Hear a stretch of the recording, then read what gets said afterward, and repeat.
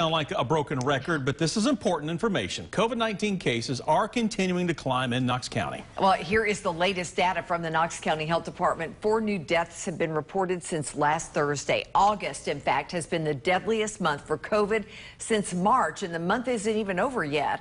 Also, active cases have increased by nearly 50% since Thursday, and Knox County's positivity rate is back above 20%. 6 on your side reporter Kirsty Crawford joins us now here in the studio. So Kirsty, with the rise in cases, there are a lot more people now to contact trace.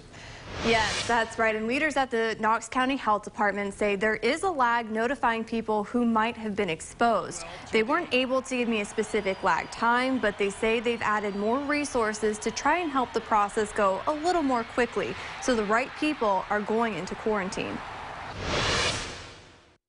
The spike in COVID-19 cases we're seeing now isn't like the surges we've seen before. You know, it's a more rapid increase than what we saw this time last year, but that also has to deal with the variant. Roberta Sturm, KCHD's new Communicable and Environmental and Emergency Prep Director, says right now the spread isn't necessarily specific to schools. I would have to say that in any situation where people come together and gather, the virus has a greater opportunity to spread among the population. To deal with the influx of cases last year, KCHD hired more contact tracers. They're doing the same this time around. So we scaled back in June when our case counts were decreased significantly.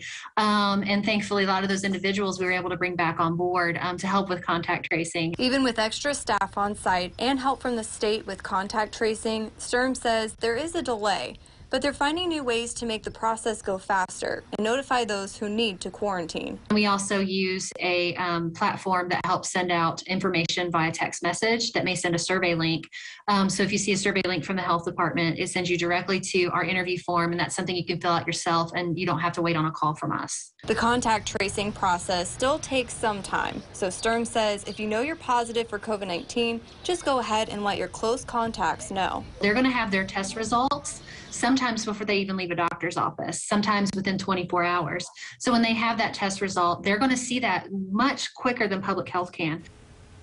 And KCHD has notified more people, noticed more people taking at-home COVID-19 tests, especially since they're more readily available these days. Those are fine, but if you don't tell the health department you tested positive at home, they won't know. Therefore, others might not be contacted as a possible exposure. So if you test positive at home, you can call the health department at 865-215-5555 to let them know.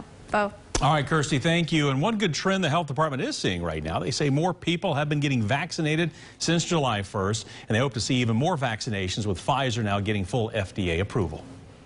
Well, stepping back to give you an idea now of how the virus is spreading across Tennessee, this really tells the story. Take a look at this point right here. More than 9,800 new COVID cases were reported on Saturday alone. Look at that big spike. That's only the 7th time that Tennessee has ever logged more than 9,000 new cases in one day. And we're just hearing in the last few minutes that East Tennessee Children's Hospital has been busier with COVID than at any other time during the pandemic.